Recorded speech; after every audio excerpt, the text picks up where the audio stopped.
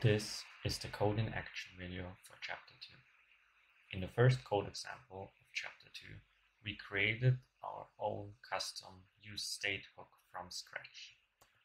We can see that when we start the application, of course assuming that you have already run npm install as always, we can see that our application renders two input fields.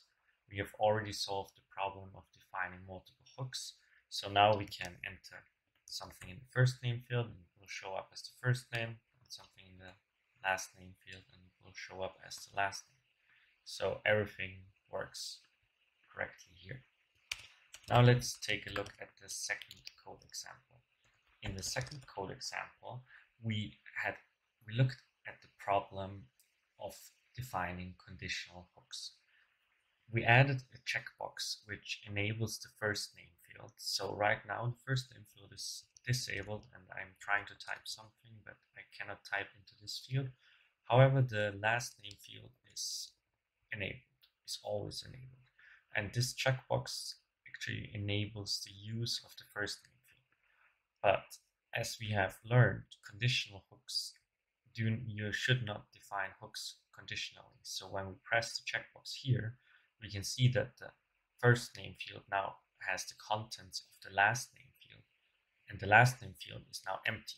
This is because now this is always the first hook, the checkbox state, then the first name state, and then the last name state.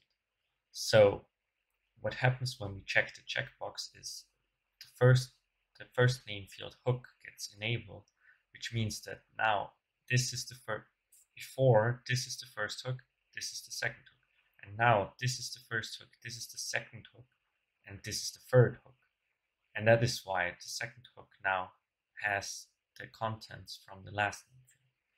If we now enter something into the last name field as well, we can see that when we check it again, now it switches around again, because now again this is the first hook, this is the second hook, and this doesn't have a hook assigned to it. In the third example, we solved this problem and we used a very simple solution, which is just always defining all the hooks. So we are not conditionally defining the first name field hook anymore. We are now always defining all three hooks. So the order of hooks stays the same no matter what no matter if the checkbox is checked or not. So now we can enter the first name and the last name. As we can see, the first name field is disabled right now. But when we check the checkbox, it gets enabled and the state is available.